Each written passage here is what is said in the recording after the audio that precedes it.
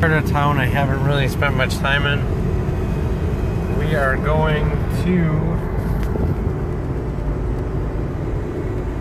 meet an airplane, had some supplies that we're having flown in from some of the people that are helping us.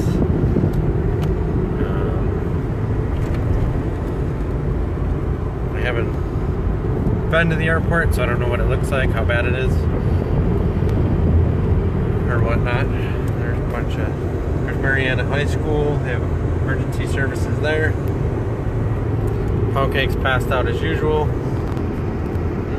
To get out of this truck, I think he'd much rather be in the shelter where he came from than in the back of my truck constantly. These are all emergency response teams, police, there's other tents. So, there's the high school football field that's destroyed. Signs are down. Baseball scoreboards are down. That trailer's flipped on its side. That's a train car, sorry. So the wind was strong enough to flip a train car. You can imagine how bad it was here.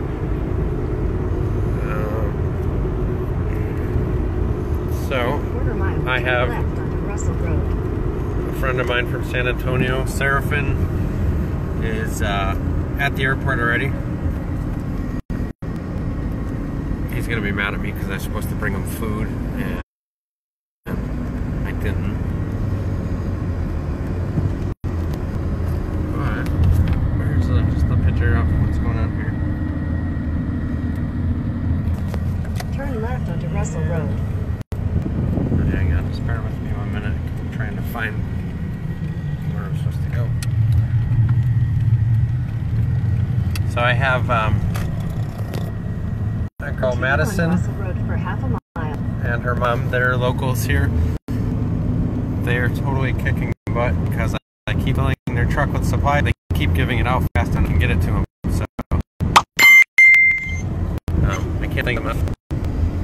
That's a shitty situation, no pun intended.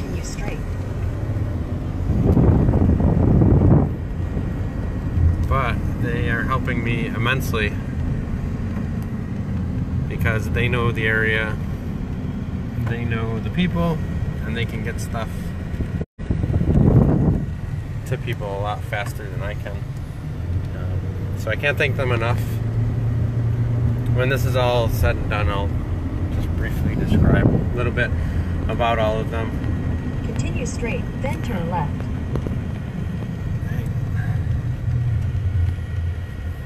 The other thing I wanted to talk about is we got the generator going for the animal sanctuary. We just got to get them some chicken quarters now. I'm working on that. I know a lot of people have asked about it, and I didn't want to buy them any at first because they don't have a freezer. So now that their freezer's up and running, they can do that. So she was very, very, very thankful. She actually has family in Texas, which is kind of ironic, but in half a mile, turn left. Like I said, she's extremely thankful that we are doing what we're doing. It made her day, and it's going to keep her shelter open, which is the #1 goal. So she has a temporary generator. The other one is the Morgan family, the ones that they feed a mass of people every day. They fed us for multiple days when we were trying to clear their street to get to them. Amazing, amazing people. I don't know how that woman cooked such good food out of little tiny crock pots and makeshift things because they don't have power. But her generator finally took a dump, so Seraphin took mine and brought that over there to give them power temporarily because it's taken a long time to get here. So that being said, we're going to sacrifice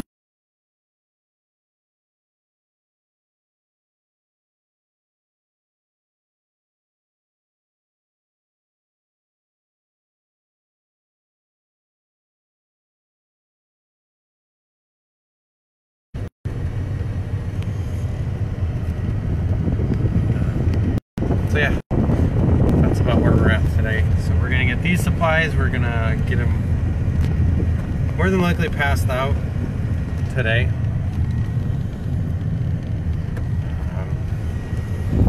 Brandon with Pitbull Second Chance Rescue and the other rescues he's working with, they're doing the same thing the next county over, and they're finding the same thing I've been finding for days. There's nobody out here, there's no help. So not only are they finding animals, but they're finding families, and you know, they don't have anything. Your destination will be on the left. There's their roof to their house.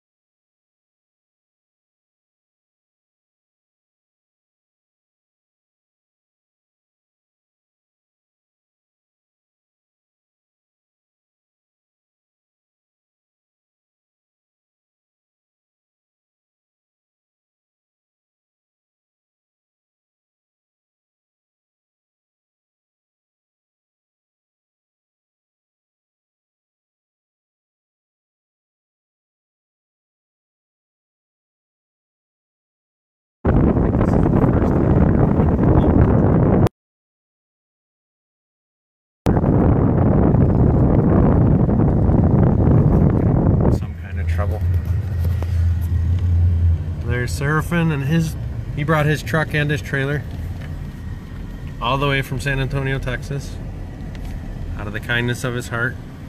Totally volunteered his time to help out. He brought, let me back up. There's a broken plane. No, he took him out. He has the biggest chainsaws I've ever seen in my life. There's one of them sticking out of the back of his truck.